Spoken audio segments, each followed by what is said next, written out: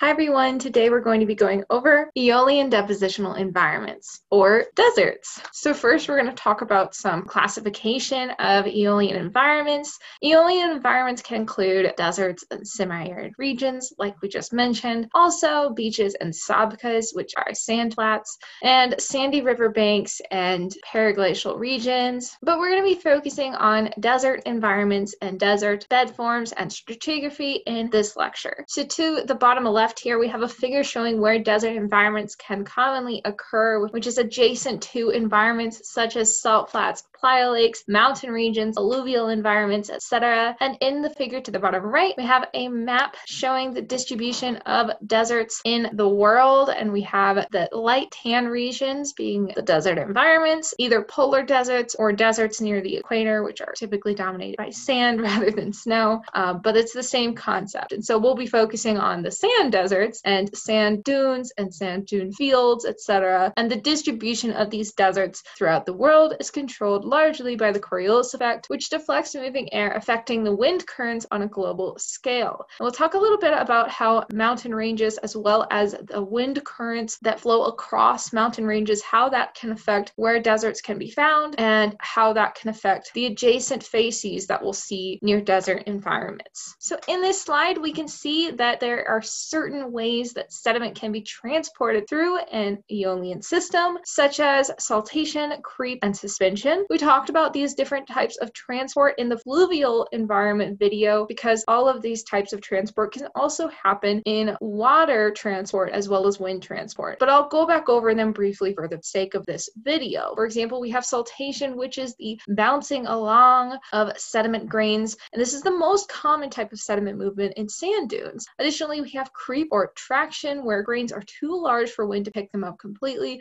or even to bounce them along like saltation, so it rolls them along the ground instead of picking them up. And then we have suspension, which is the complete picking up of very fine grains like silt and clay particles and carrying them through the atmosphere up to 2,500 meters. We'll talk a little bit more about aeolian dust and dust transport throughout the world later, but that is the basic types of sediment movement through aeolian systems. Then we have types of wind erosion like deflation and abrasion. We have deflation shown in this top right figure. What we have here is the formation of desert pavement by blowing away sand, silt, and clay-sized particles, leaving larger particles behind. Deflation leaves what's called lag deposits or lag gravel. Additionally, we can have abrasion, which is natural sand blasting, and this forms what's called yardangs. Yardangs have a very flat face that was sandblasted or abraded, causing the distinctive morphology that we see on the right side of this lower figure. Next, aeolian bed forms. Common aeolian bed forms include sand sheets, ripples, dunes, and draas. We can see in this image to the right, we have ripples on the desert ground as we look down, and then as we look further into the distance, a little bit covered by my image, sorry, we have a larger dune. And then we can also have preserved features where we see preserved ripples like in the middle figure, and then we have preserved climbing ripples like in the left figure, and we'll talk about what that means for what the adjacent environment is to aeolian systems later, as well as we'll show examples of preserved dune bedding in later slides. But first we'll talk about ripple and dune formation. What happens in aeolian environments is wind pushes grains from the stoss side to the lee side of a dune, causing dune migration and the formation of cross-bedded foresets indicative of wind direction. This is shown in this animation we have here, where wind is pushing the dune forward as it transports grains from the stoss side of the dune, that long side on the back side of it, and then it pushes them to the lee side, causing the migration, and this causes foresets, and we can tell the direction of wind due to dune preservation. Additionally, we see here to the right that wind is a very effective sorting agent, and it's causing really well-rounded grains, but also very well-sorted grains, and aeolian deposits are generally well-sorted and well-rounded. We also have dune morphology. Here is an image showing 6 different types of of dunes.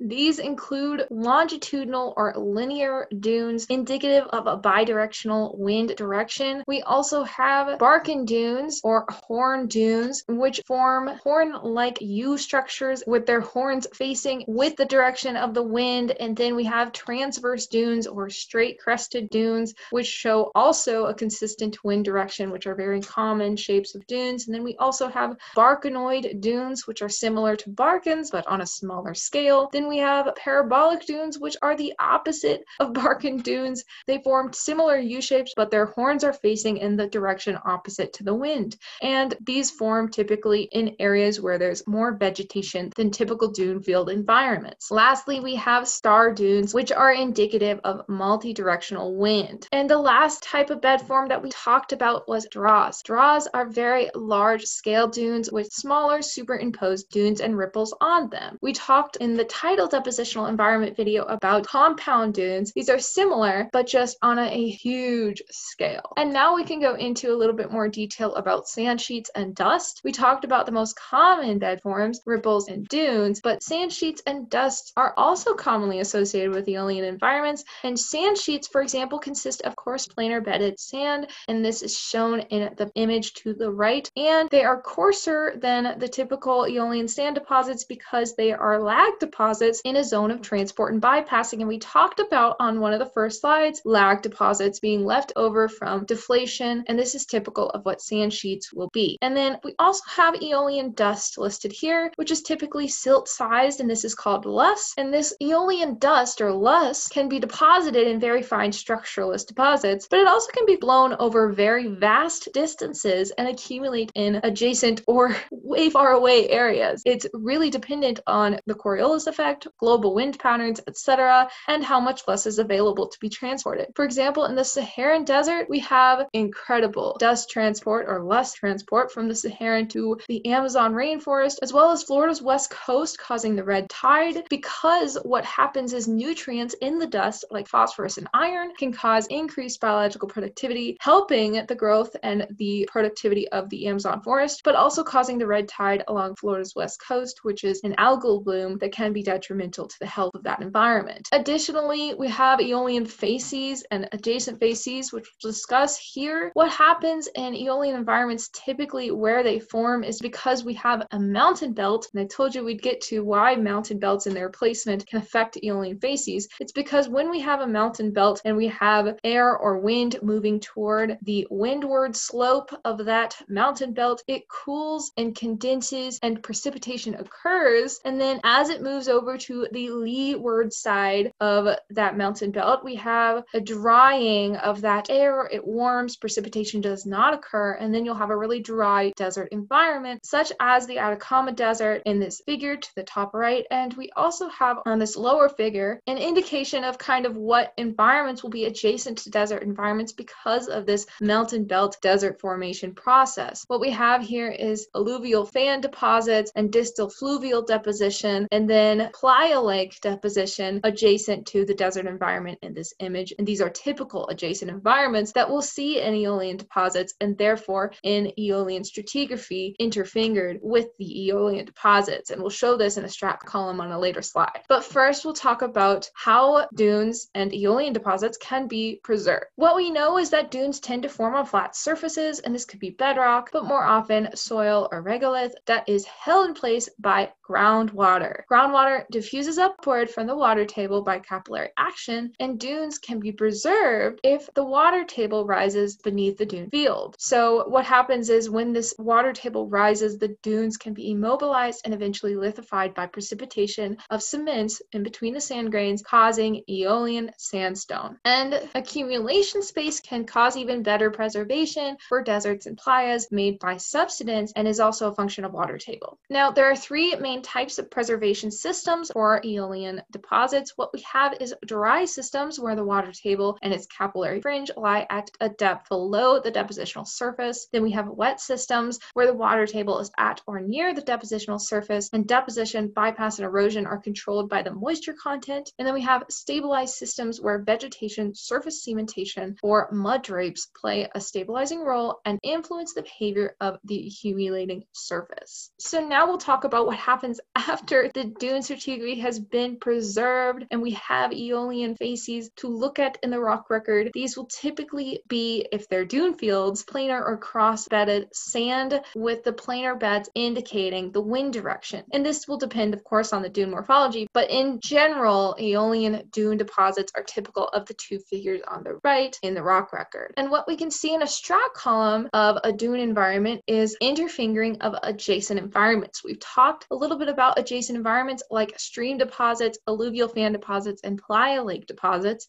and we can see these in this figure. What we see in the strat column is the typical cross-bedded sands of the aeolian environment and those dunes that are forming there. And then what we have is some finer mud deposits from lacustrine facies, a playa, mud flats maybe, and then we have some coarser alluvial deposits, typical of alluvial fan deposition, and then we have braid plain and distal alluvial fluvial systems shown here on the top of the strat column where we've got these channel deposits, typical of that distal braided system from alluvial fan deposits, and all of these can be another indication that we are looking at dune fields in the cross-bedded sands because we know that the adjacent environments are typical of aeolian environments. Now we'll talk about how to recognize aeolian versus fluvial-eolian environments. What we can do to tell the difference between aeolian and fluvial-eolian strata is look at the mud content. First of all, fluvial-eolian strata contain mud layers and interbedded sand and mud drapes on the crossbeds, and additionally, fluvial-eolian deposits commonly contain climbing ripples,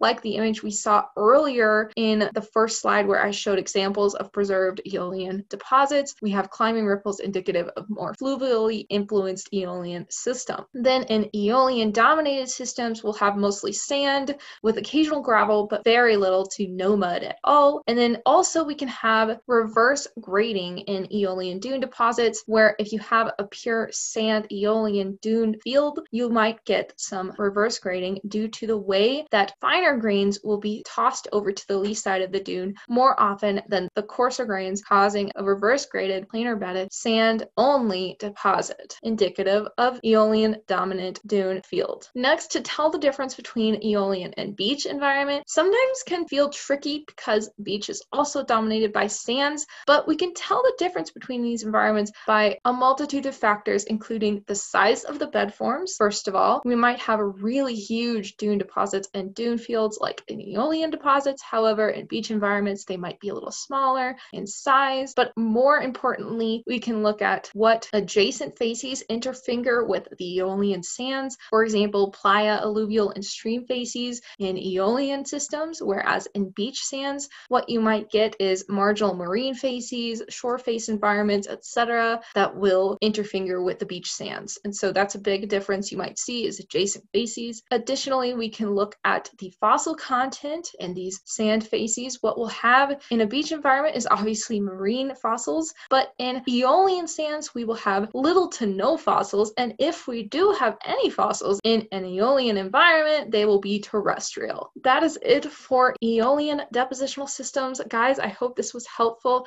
Make sure you follow me on Instagram if you want to relook over any of the PowerPoint slides or request new topics for me to go over. My Instagram is at geogirl_Graham. It's also on my YouTube channel page if you want to just click the link there. Also, if you guys want to check out the rest of the depo system videos, which will help a lot with understanding each depo system itself, you can check out the playlist I made, which is down at the bottom of the screen here, and it's called Depositional Environments. It has all the environments you could want, and if I'm missing anything, please comment below or message me on Instagram and I'll be sure to add whatever I am missing. Lastly, if you want to be notified when I post new videos, you can hit that subscribe button and you'll be hearing every time I'm going to post a new video. Thanks again for watching, and I hope you guys learned a lot about aeolian depositional systems, and I can't wait to see you guys next time. Bye!